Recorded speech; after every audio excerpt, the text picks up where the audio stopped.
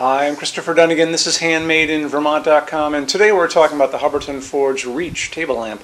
This is the 272860.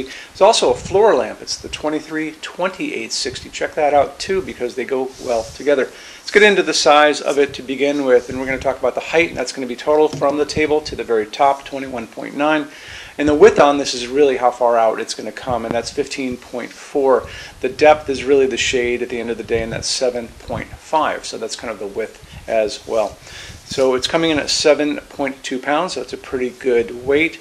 Let's talk about the shades on this pretty quickly. So you're going to have two different fabrics available for this. You're going to have natural white Anna, which is a true white, and it's a nice weave. It's very pretty. It's going to let a lot of light through, but it's also going to be able to reflect light because the inside of this has a reflective coating on both the flax and the natural white Anna.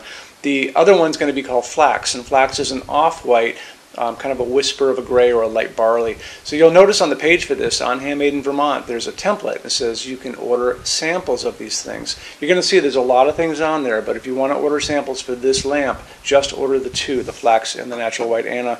We put them in an envelope, slap on a sticker, a stamp actually, and they're off to you pretty quick, and it's free, so you might as well do it, right? Okay, base on it is 7.5 inches, and let's talk about lamping on this. It's going to be using an A19 bulb, and that's a standard size light bulb we grew up with. If you guys want to do incandescent, you can still do that, up to a 100-watt bulb, and that's quite a bit. It has an on-off dimmer on this. It's on the base, and it just simply does what you think. It clicks on, clicks back off, goes up full power, goes down. So you can still use, like I said, an incandescent bulb. But you know what?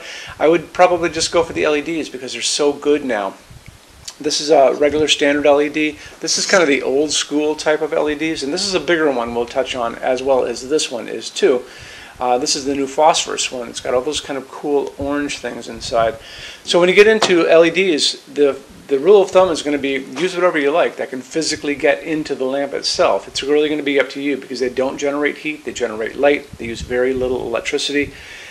This is, like I said, a standard size, and I think this is just like a GE LED, maybe a 60-watt equivalent. But this is an A9, actually that's an A19, this is an A20. So this A20 can go up to 100-watt equivalent easy. I have found these up to 150-watt equivalent. And then our big friend here, which it may actually get kind of close to the edge of the shade on this, but you know what, they're very inexpensive. If you run into one, you can try it out. This is an A21 bulb, it's a little bit bigger. I found these up to 150-watt equivalent to 200-watt equivalent. So you can get a lot of light out of this if you need to. I would probably hit Home Depot or Lowe's or one of those places, True Value hardware stores, and pick up a couple 100-watt equivalents. I think those would probably work very well for you. Make sure they're dimmable. It's going to be really important because, you know, as you know, there's a dimmer on this fixture. The color of the temperature of the light is going to be pretty important to you as well. They're going to offer these bulbs to you in 2700 Kelvin. That's a super yellow light. They're also going to offer these bulbs to you in something called daylight, which sounds like it should be warm, like sunlight, but it is not. It is a bluish white light, like an overcast day or a hospital waiting room, something like that. And that's that 4,000, 5,000 Kelvin on that Kelvin scale. What we like to use in our showroom is warm white or soft white LEDs, and those are 3,000 Kelvin. They're just what we like to use here, and they mimic the light of an incandescent bulb, so it's a nice warmth. As a matter of fact, it's a light coming down on me from the LEDs above, so that's what we like to use here. Let's get into metal finishes now. If you are on the HandmadeInVermont.com website, look over in the red tabs with the pictures in them over there. You're going to see a Finishes Help Guide tab. Open that up for me. It's going to be a video there of me talking to you guys about the differences in Hubbardton Forge finishes, how they can look on different types of forging. I'm going to be referencing a chart just down below, so scroll down a little bit.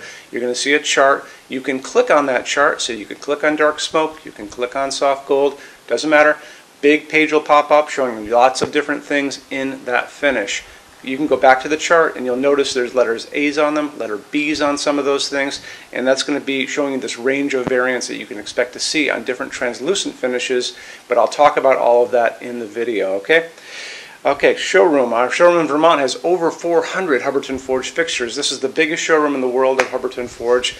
No other showroom is like this. Hubbardton Forge doesn't even have their own showroom. They use this one. What's on display? We have a great tab on that. And those same red tabs, you're going to see a What's on Display page. So open that up. It's going to show you everything we have on display, and including which finish, which shade, all of those things, and what kind of glass it's on there. We're open every day except Sunday, 11 to 6. I'm here every day except Sunday from 10 a.m. to 6 p.m. Eastern Time. We also have an amazing clearance center. Clearance center stuff is 75% off MSRP. It's returns, discontinued stuff, showroom samples. You have to come here to use it. Can't call us or email us about it, but it's definitely worth coming in to look at if you're in Vermont. Plus, you want to use the showroom anyway because there's just so much great stuff here to see.